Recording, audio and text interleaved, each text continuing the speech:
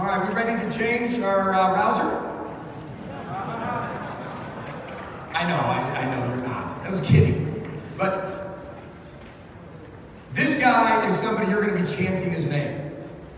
Let me tell you a quick story before we actually get to him, because you got to hear it.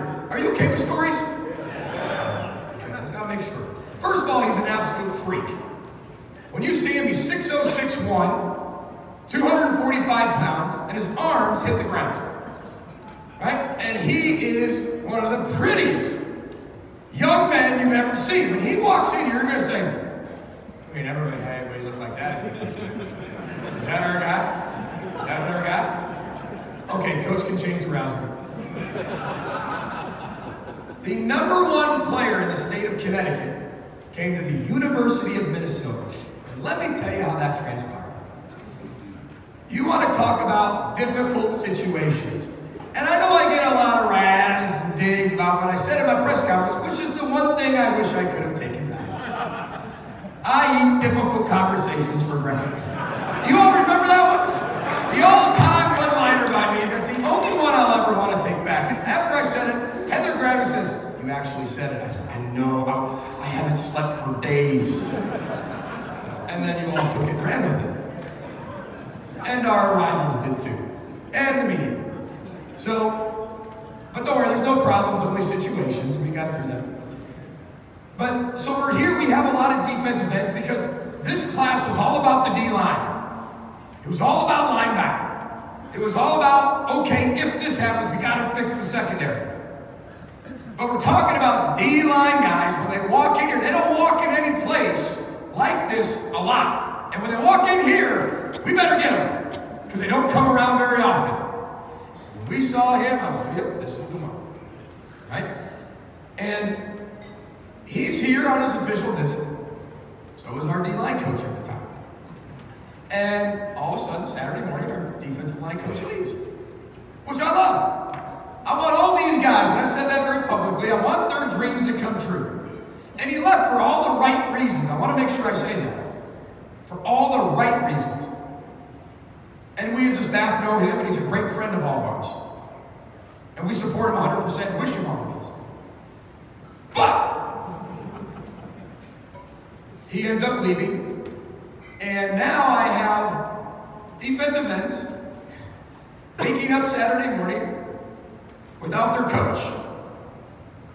So I'm now the new D-line coach. And we're going to see how good Coach Fleck really is. Third person, Heather, I know you hate that, but I'm telling a story like someone else was telling you. You can imagine her house. So anyway, Saturday morning comes around and I meet with our staff and I said, we have a situation, not a problem, a situation.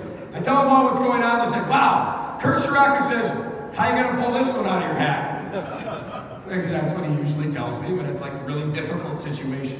I said, well, we're going to be honest. We're going to do everything right.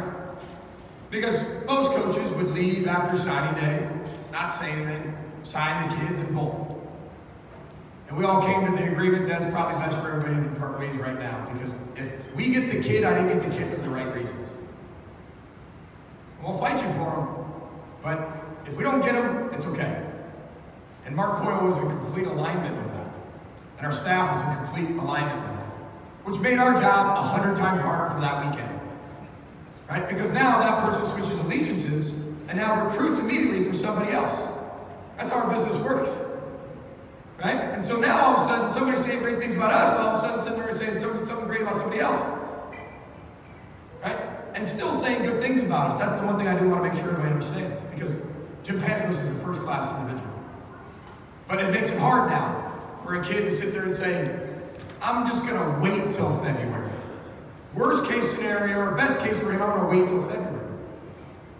Well, I can't tell you all the things in terms of how everything went, but I might have talked to this kid 20 times on FaceTime yesterday. And we caught up with 20 years of not knowing each other. And we're talking about 4 years before he was born. And Coach Rossi will tell you, if I didn't hear from him in 20 minutes, I was down the hall. Coach Rossi, have you heard from Jah? Coach, I just talked to him 20 minutes ago. Yeah, have you heard from him? And we constantly did it as a group. We did it as a team. We recruited that kid to make sure he understood you bought the culture, didn't buy one person. Just like when people commit, they don't just buy me. They buy our culture, they buy our staff, they buy our you, they buy our program, they buy our state, they buy everything. And that's what he fell in love with. And that kid signed this morning. Out of all the adversity that happened, because there was 3 times where he said, I'm not. I'm waiting until February. And then he came back. And then it was February. And then it was back. And then it was, I'm not coming at all. And then it was back. Unbelievable. When you do the right thing, how amazing things can turn out for you. It's a great life lesson for a lot of youngsters that are in here. And I see a lot of young kids in here. Always do the right thing.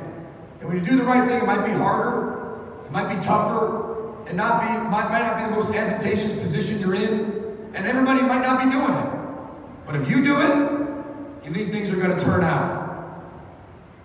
He's a special young man, and that's the story of Jah Joyner becoming a Golden Gopher. This young man was committed to Boston College. They got a new coaching staff. That's how we got back involved with him. But he is one of the nicest, most respectful, and again, did I mention prettiest young man you will ever see, and I can't wait till you get to meet this young man. So, Jah Joyner, this guy you love, Jah.